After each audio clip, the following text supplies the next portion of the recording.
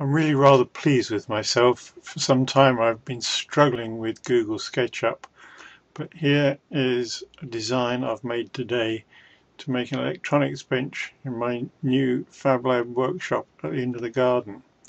Here's the kit of parts, the tabletop, the three legs and the framing work, and here's the finished job, and we can have a look and see how it all fits together using my special 3D mouse, which allows me to circulate around and look at just about every angle you can think of to see how it all fits together.